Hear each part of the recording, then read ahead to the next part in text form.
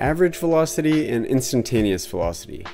Two things that sound similar, but they definitely have their differences. In this video, I'm going to explain the difference between those two things, both from a upper level understanding and also kind of the difference in process of how to find those two things. Now, keep in mind, these same concepts can be applied to more generally instantaneous rate of change and average rate of change. The comparison between those things is exactly the same, as well as the method of how to find them. So without further ado, let's jump into the video and I'll explain the important differences that you want to keep in mind as you think about instantaneous versus average velocity or rate of change.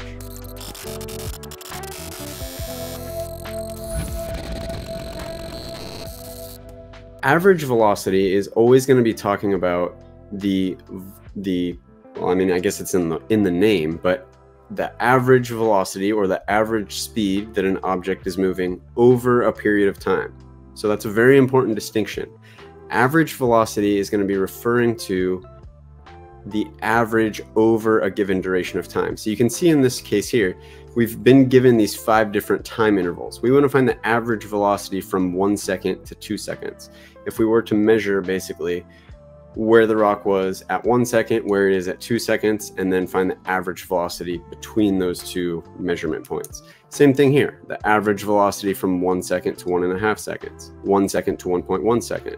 So there's no like kind of rule or restriction on how long the intervals have to be. You can see in this case, actually, the intervals are getting smaller and smaller. We have a 1 second interval, a ½ second interval, a 0.1 second interval, 0.01 second, 0.001 second. So they can be however short or long you want them to be, but average velocity should always be found over an interval of time. There's always going to be 2 time data points that you want to consider, the beginning and the end of this time interval, and you're trying to average out the speed or the velocity that your object is traveling throughout that time period.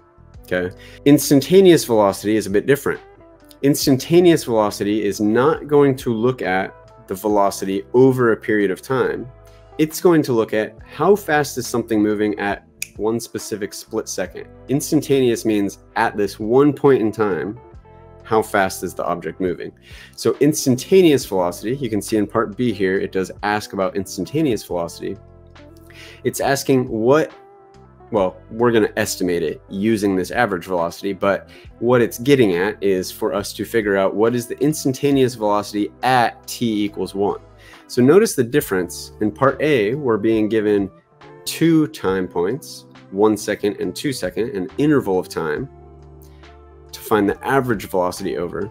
Whereas in part B, we're being asked to find the instantaneous velocity at one specific time point. So that's a very important difference between instantaneous velocity and average velocity. Average, you're going to be given 2 input numbers, or 2, in this case, the input is time. So 2 time numbers to look at. And with instantaneous velocity or instantaneous speed, you're going to be given just 1. So there's just going to be 1 input number that you're looking at. What's the speed or velocity at that specific point in time? So key difference there. So now that you understand the difference between average velocity and instantaneous velocity, let's get into the details of how you actually find average velocity over given intervals with an example right over there. Just trust me, you're going to want to take what we talked about in this video a step further and learn how to do actual problems with that new knowledge. So just go click that video and let's do it.